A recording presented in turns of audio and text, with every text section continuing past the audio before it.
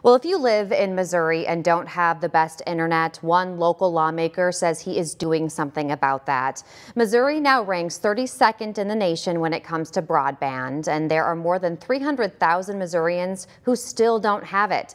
Well, WGEM's Kylie Janes is in Palmyra with more. Kylie. Here at the Missouri Farm Bureau Insurance Office, they say high-speed internet is a necessity. But it wasn't until last winter that this business received fiber broadband and can now run the way it's supposed to. Internet has become a staple in our everyday lives, but some rural residents have just received it or don't have it at all.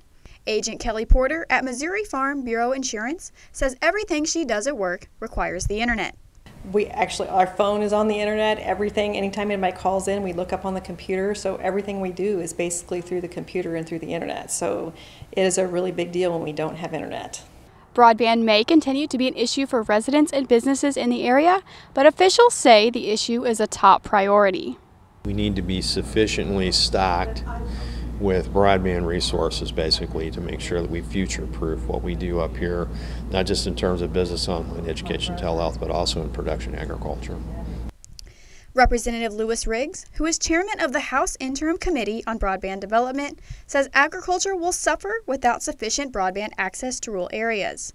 The FCC is channeling over $250 million into Missouri broadband access. Riggs says this is an issue for rural residents and businesses, but also for farmers who will suffer dramatically in the area.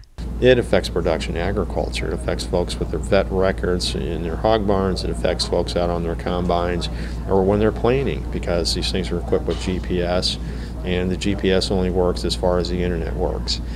Porter has already learned in just a few months how much the internet makes a difference. And it is such a game changer for all aspects of our town and our business for how we operate.